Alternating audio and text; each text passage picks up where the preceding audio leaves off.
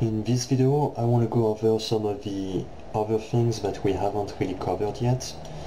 And so I've made this model a long time ago, which is the iPod Touch second generation. And so this was done in a different software, but the whole point here is to take these nice surfaces and just simplify them so that we can use them to go over some things. And the first thing I want to go over is how to create part lines. So for example, if we want to separate the back of this object from the front, which would be the screen in this case, and let's say we want to create a nice highlight in between the two parts because we want to make them look like they are two very different parts.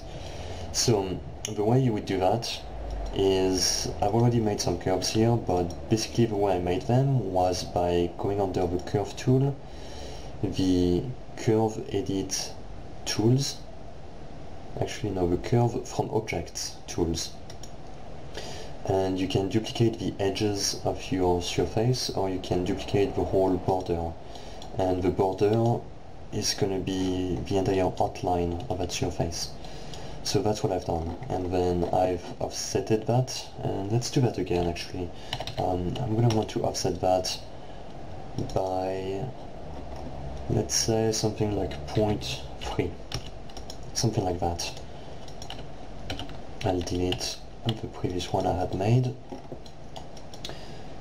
And now what that does, it creates two curves, one that's the outline, one that is the offset.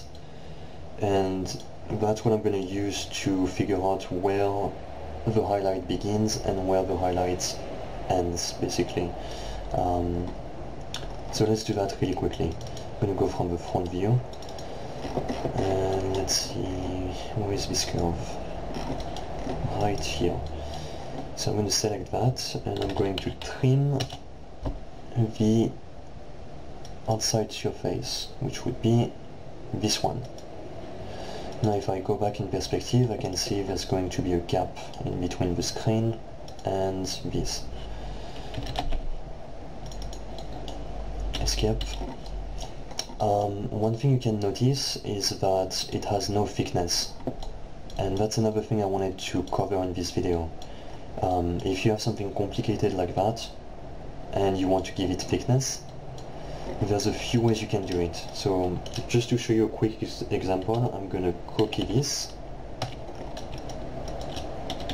and I'm going to separate the screen and show you how to do that. So one way to give thickness to a surface or a curve is to extrude. So you can extrude, let's see, surface, extrude SRF, yeah, extrude surface, this one. So just click on that, and then you can give thickness to any surface or curve. So that's one way to do that. Another way to do it is, like, if you do extrude on something like this, it's not really going to work. Now you can change the direction and make it straight, and that's going to be more accurate, but that's not what we want to do. So let's try something else. We'll try to offset. And if we try to offset, yeah, if you try to offset this, it's not going to work because it's trying to offset the curve. So now we've created a curve which is offsetted.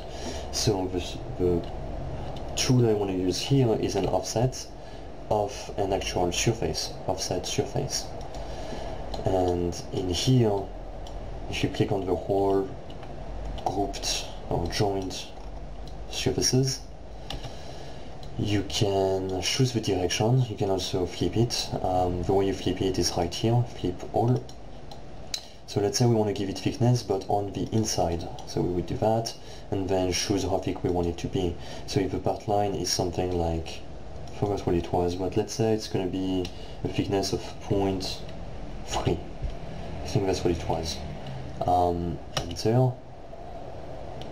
And it should give us some decent results. Now it's never going to be perfect because it's a very complicated surface, but most of the time it's going to give you some really nice results. And so for something like that, it should work really well. And one of the reasons why it worked this time is because this surface is nice and clean, everything is joined properly, and the thickness is very small, so that helped a lot. If the thickness was 1, it would probably be too much, because these surfaces would get really close to each other on the inside right here. But you get the point. So if you want to create thickness for something very complex, you can always offset surface as a solid, and you can also do it with a flat surface. So if I do offsetting a surface with the solid option, we can make the screen 0.3 units, and if we look at it, that's it. It's the same as doing an extrusion. So that's one way to create material thickness, and then to kind of finish the whole thing off, you can do a fillet edge, and this will give it a nice highlight. Now, if the thickness is 0.3 and you want to round the outside, the bare minimum would be anything below 0.3. So I'm going to change the radius size to 0.2, and that should give it a nice smaller highlight on this edge.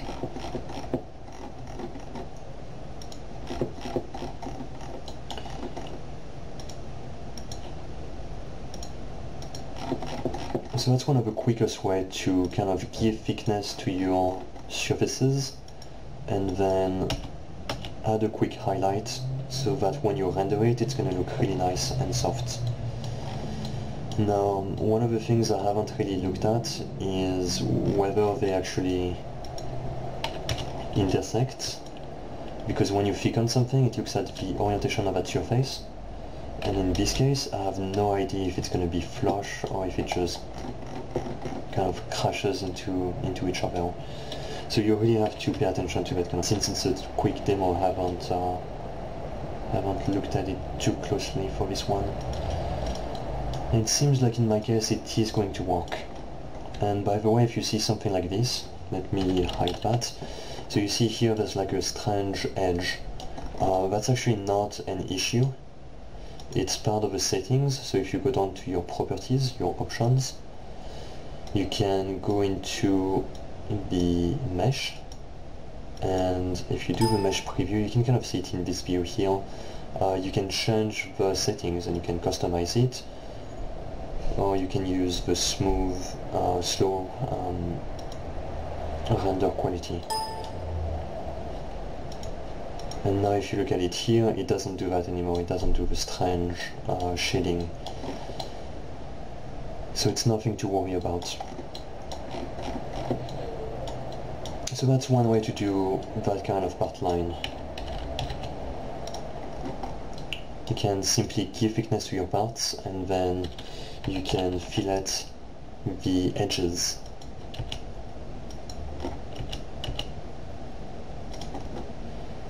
And if you've done it correctly, like if I move this inwards,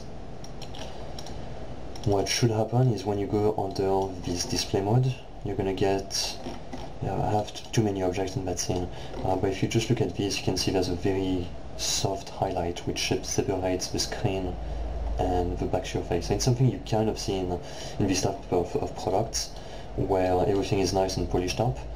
So it's something you really want to spend the time and do for all of your products.